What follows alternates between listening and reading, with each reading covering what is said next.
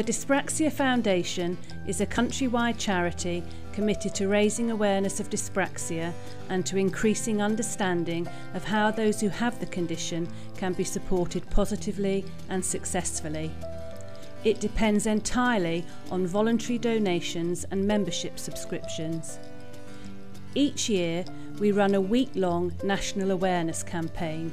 Dyspraxia Awareness Week 2014 was held from the 12th to the 18th of October and has seen our first Funky Friday event.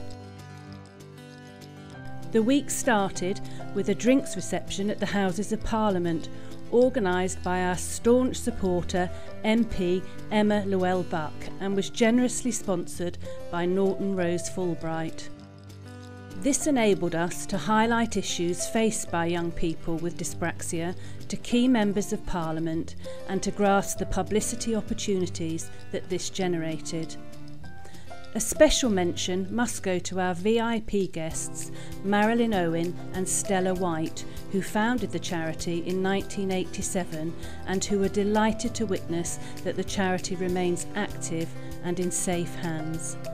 In a recent survey by the Dyspraxia Foundation, hundreds of young people admitted to living with high levels of anxiety, isolation and fear, and are particularly vulnerable to bullying.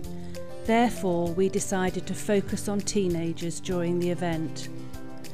We ran a Nominate a Star competition, and staff, volunteers and our supporters blogged, wrote articles, held sponsored events and shared dyspraxia-related news on social media. The week culminated with a hugely successful Funky Friday event, which captured the imagination of many of our supporters in the UK and abroad. The Dyspraxia Foundation is so very grateful for the support and publicity, the hard work of its small staff, volunteers, and to all those who took time to participate to raise much needed funds and boost awareness. Join us on Facebook and Twitter and visit our website to read about all we achieved during one short week and to keep up to date with our current events and activities. We do have so much more to do, and we urge you to become a member of the charity to enable us to keep moving forward and bring dyspraxia to the attention of everyone in our society.